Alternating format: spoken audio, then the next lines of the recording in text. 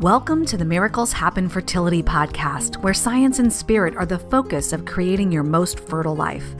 You'll find a beautiful balance of grounded science-based topics as well as spiritual talk, and how they are both important for moving toward optimal fertility. Empower yourself along with me. I'm your host, Dr. Maria Rothenberger, a fellow fertility friend, therapist, coach, best-selling author, and spirit baby intuitive. Let's get started. Hi again. Welcome to the Miracles Happen Fertility podcast. This is episode 154, Trust Yourself. This is all about intuition, which I've talked about at length on this podcast. But today I am actually pulling from my book, Transcending Infertility, because something happened just today that reminded me, basically, that I needed to use my own skill that I talk about pretty frequently, and that is tapping into intuition. Now, at first I thought about this from a psychotherapeutic point of view, which is this skill called wise mind. And that wise mind is from dialectical behavioral therapy, DBT. And it basically means that you take both your emotion mind and your logical, reasonable mind, and you marry the two and live from there, make decisions from there. But today, I'm talking about something a little bit different, because intuition is neither of those. It's not wise mind either. Intuition is an inner knowing that really has no emotional charge. And it's also not from logic or from the brain or, inductive reasoning or deductive reasoning or anything like that. It's just an instant knowing that something is either true or not true, or you just have a knowing. In the Spirit Baby Foundations training, I talk about this in terms of clear cognizance. That's what it's called. It's just a clear knowing, a clear instant knowing that something is true or false or whatever, or that it exists, whatever. It's just a knowing. And so I think that I wanted to address wise mind too today, which is important. But I really want to highlight this intuitive knowing that we have, this claircognizance, just an instant knowing. And I will talk about what specifically happened today because it's not fertility related, but then I want to talk about or read from my book, Transcending Infertility, because it is fertility related, so that you can see both how this skill is useful for your everyday life, but then also useful for your fertility life, which we all know is pretty big, really big when you're struggling to build your family. Okay, so what happened today was that I got an email from somebody that it was totally fine and reasonable for her to ask of me this, whatever she was asking. I don't want to get into too many details, but she was asking me to do something, and it was reasonable from my left brain. My logical brain was like, that's reasonable for her to ask that. But I was having emotions about it. And I'm like, what is this emotion? Then I tapped into my intuition, and my intuition was like, no, don't do that. Just don't do it. And so I actually drew from wise mind first. So I had this emotion about it and I had this logic about it. And I was able to live from both. Like, I need to make a decision about what to do next with this information, with what she is asking of me. But my intuition was like instant knowing. So there was no processing. There was no like, okay, here's the pros and cons, here are the reasonable things, and here are the emotions I'm having about it, which don't feel great. But my intuition was like, boom, don't do it. Just don't do it. And so it's much more efficient. It's like, you don't have to process things and go over and look at spreadsheets and numbers and statistics and feel your feelings and all that. It's just, which is useful too, but I just had an intuitive knowing that I needed to not do what they were asking. So I really wanted to highlight that today, just an instant knowing. And I'll break it down a little bit too when I read from my chapter, because I'll talk about the the reasonable stuff, the emotional stuff, but then the intuition piece, which is quite separate. It's just an automatic knowing that I needed to not do what my doc was asking me to do. All right, so I'm going to read from my chapter, but first, a quick word from today's podcast sponsor. This is the From Scratch Body. I'm Liv Austin, and I believe that anyone can cook. Since being diagnosed with endometriosis, I have been on a journey to find out what food makes me feel great. By cooking my meals from scratch, not only have I started feeling much better, I've also fallen in love with cooking completely. So every week, we explore a new topic that can help us feel better and become better cooks, and then I share a recipe with you so you can cook along with me if you want. You can always find the recipes and the transcripts from the podcast on my website, thefromscratchbody.com. Listen to the From Scratch Body wherever you get your podcasts. So I'm going to be reading now from chapter 7 of Transcending Infertility. The chapter is called Trust Yourself. And the quote at the top is, "No problem can be solved from the same level of consciousness that created it." And that was said by Albert Einstein. You can pick up this book, by the way, on Amazon or my website, drmariarothenberger.com. It is an Amazon #1 bestseller. Yay! And I've gotten beautiful feedback from folks who have read it. So I just want to set up the background. In this chapter, I talk about our final treatment cycle. It was a frozen embryo transfer, and there's a lot of laughter and shit in there in the beginning, but I'm going to get to the very end where I find out that we had a chemical pregnancy from that transfer. And a lot of shit had gone down before that. We had 2 other fresh cycles and marriage issues, and our beautiful yellow lab passed away unexpectedly. And oh my God, there's just so much stuff in there. But in this chapter, we're coming around to where things are really great again. And I was putting some skills into place, particularly meditation, that was really helping me feel good about life.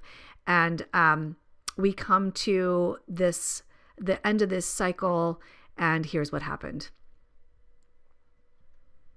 I wept. I'd had a ton of hope for that cycle, even though I had no expectation. This grief was different, though. Historically, I would rage for a few hours before the grief set in, and then I'd become a shadow of myself for weeks.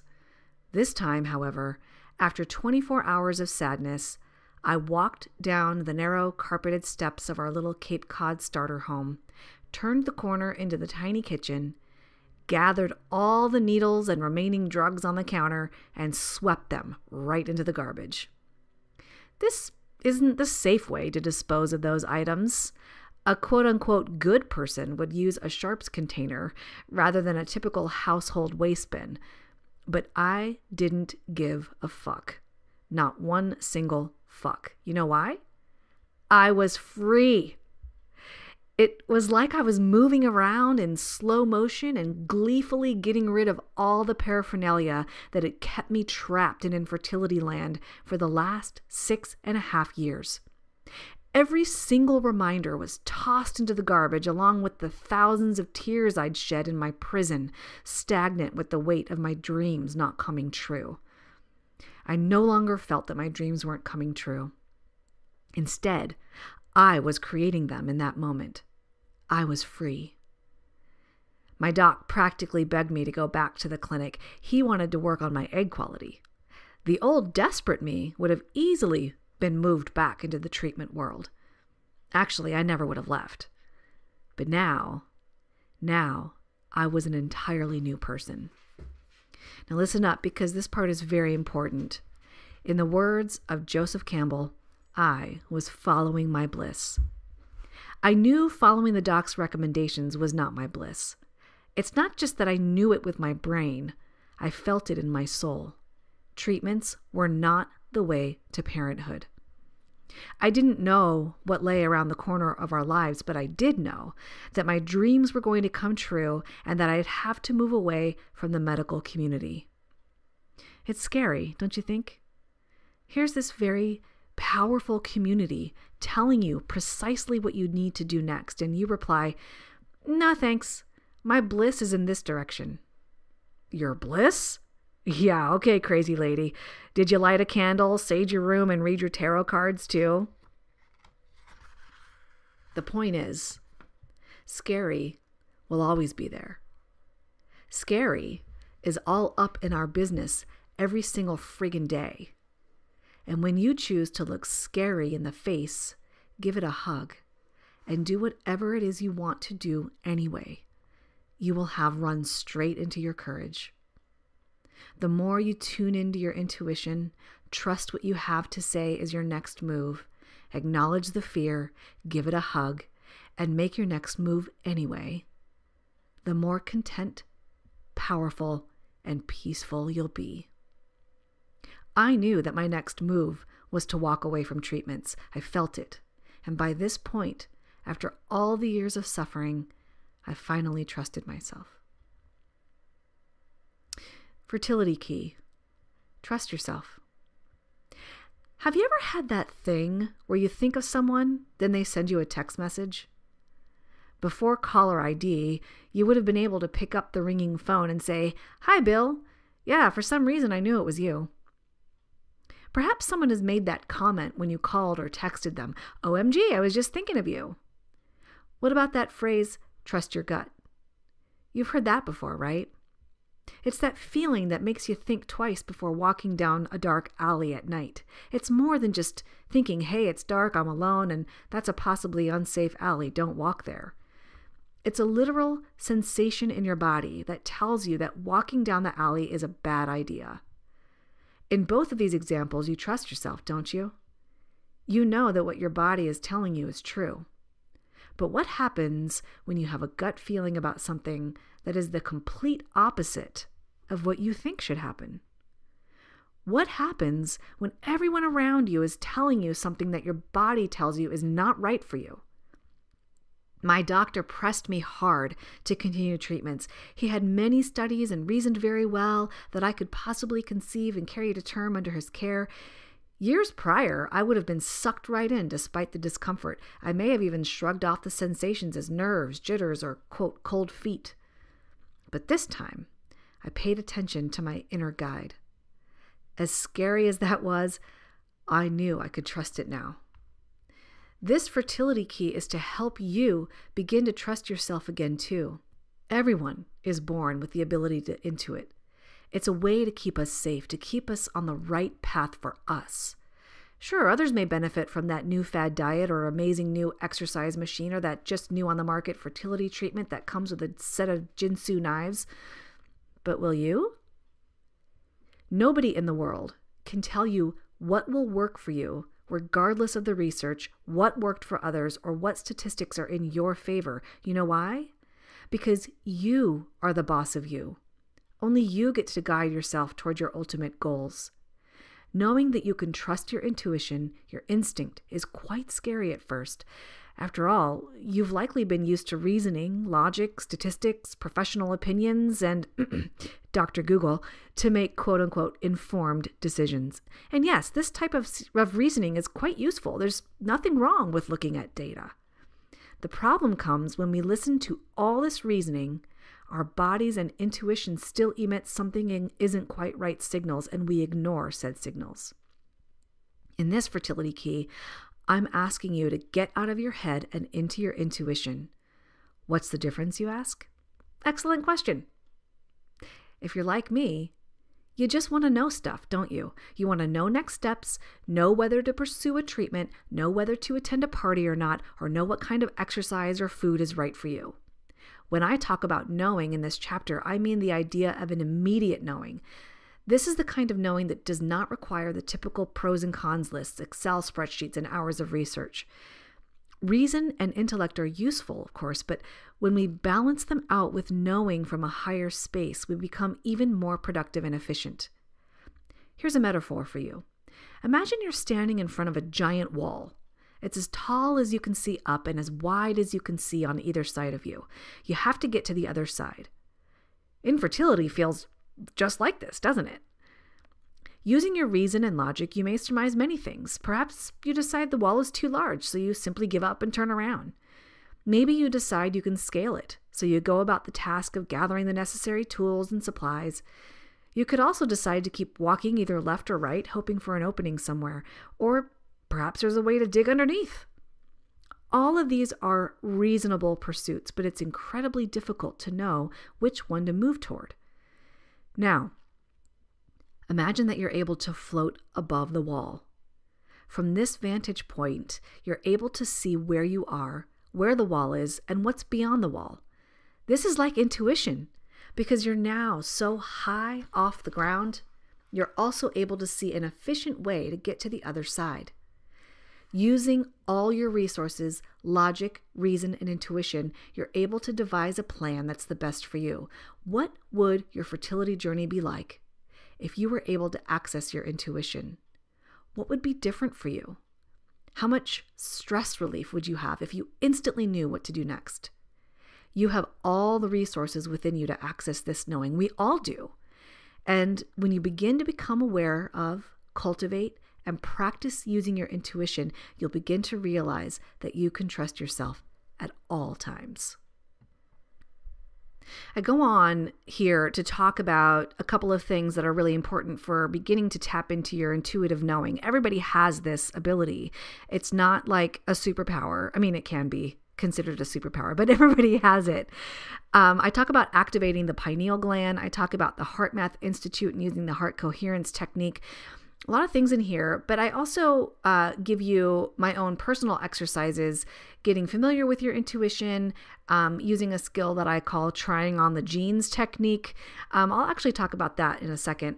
And there's also a meditation for accessing intuition and a mantra. Every chapter, by the way, in this book has a mantra and a fertility meditation that actually, when you purchase the book, comes with it. I pre-recorded all of the meditations for you. You can download them for free when you purchase the book. But let me just talk about the trying on the genes technique. Okay. So I write about it in the book. So you'll get the whole gist, but the basic idea is, okay, so I am short and curvy. Okay. So going into a trying on or changing room to try on some jeans is challenging for me, right? So jeans are either too long or there's a gap at the waist. Or it's just like they don't fit right. So tapping into your intuition is kind of like this. You go in and you grab a bunch of jeans to try on, and this one's too long, this one's too tight, this one's too loose at the waist. But then there's a pair that comes and you put them on and it's like angels singing. Ah, these are the ones, Maria. Keep these jeans and get them in every color. Intuition is like that. It just feels exactly right.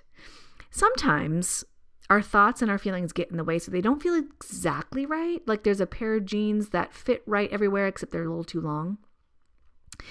So that's still something to pay attention to. So sometimes when you are doing this technique where you're trying things on for size, you will feel something that it's not perfect, but it feels more right than another thing.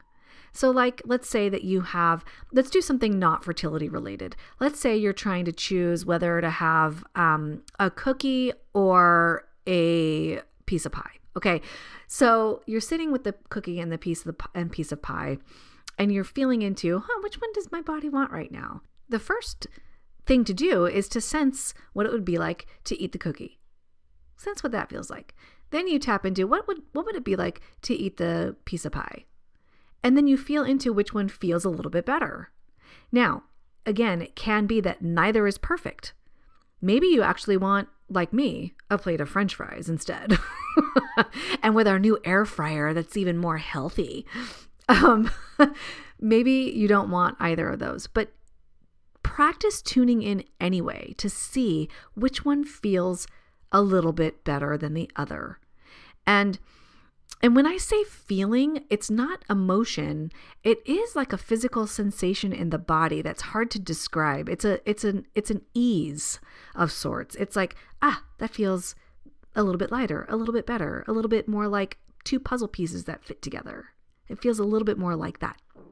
You know, that satisfaction that you have when you're putting a puzzle together and like you put a piece in that looks like it'll fit, but it doesn't, it just doesn't fit quite right. But then you find the one that does and you're like, ooh, snap. It just lays right in there, snaps right in there. That's a sensation or the intuitive knowing or that fit that you're looking for. It's just it's like a satisfaction or a satisfying feeling in your body. So that's what I call the trying on the jeans technique, because that's how you make decisions well. You try them on for size and see, what would it feel like if I took this path? What would it feel like if I took this path, or path C or path Q? It doesn't matter. Just feel into it and see what feels lighter. And there are other exercises in here, as I said, to begin tapping into your intuition, including that meditation. But here's the thing. When you begin really practicing this and like compiling evidence that it's working for you, you will instantly tap into it. Like I did today. I was just like, I know that I need to not do that. I need to not do what she's asking. And, politely sent an email back and explained or whatever. But ultimately, I trusted myself. I trusted that I needed to not do what she was asking. And I don't totally know all the reasons behind that. That's one thing too. The scary part that I was talking about in the book, when you look at scary in the face and you give it a hug and you move forward in like anyway, where your intuition is guiding you, that's when you run straight into courage. I felt courageous, like I'm doing this scary thing. I'm saying no, I'm setting a boundary, and I feel courageous now. I feel good. It feels right. It feels lighter than had I taken the other path. And so I'm encouraging you to do the same thing. This skill is so useful. Tapping into your intuition is so useful on so many levels in and outside of the fertility world. If you are in a relationship that you just have an intuitive knowing it's not quite right. Yeah, but everything that they're saying, the words that they're using is what I want in my life, but their behaviors don't quite match that. I'm not sure. What do I do? But you are sure. And So you're looking at some evidence, you're feeling your feelings, but you're tapping into that intuition that knows, that's not the right path for you. You need to move over here, even though you don't know what's on the other path. That's the scary part. All of this is scary. All the not knowing, all the not being sure, it's all scary. But when you find the evidence that your intuition is guiding you correctly because you tap into your courage and follow it despite not knowing where it's going to go, you will begin to feel more and more like you can trust yourself. And I did talk about this path of intuition sometimes does come with challenges, like especially when you're just plugging along like, oh yeah, I can trust my intuition, trust my intuition. There are going to be moments that as you grow into this, that you're like, oh shit, I didn't see that one coming, but my intuition told me to go that direction. Why? If you go back to my podcast episode about the stages of accessing your intuition, oh gosh, I can't remember the exact title of that. I will link it in the show notes. You'll have more information about why that happens, but it's all, in summary, it's all part of your spiritual growth, your growth into accessing your intuition. It's all part of it. But in the beginning, it really does guide you well. It does wonders for guiding you through difficult decision-making things and easy decision-making things. Like today, on a scale of 1 to 10, 10 being like the hardest decision ever, today was like a 4 for me. I mean, it was like hard, but not devastating. Fertility stuff, whether or not to move forward with another treatment cycle, whoa, that's way up there. 8, maybe 8, 9, maybe, I don't know. Really intense. So this was much lower on that scale, but intuition, no matter where you are on that scale, is incredibly helpful. So today, I just want to encourage you to begin accessing your intuition so that you can start building trust in yourself more than Dr. Google or your providers. it's really important to do the things that resonate with you. Okay, with that, may you have beautiful access to your intuition. May you begin to grow and learn and build gorgeous evidence that your intuition knows what's right for you. And until next time, be well.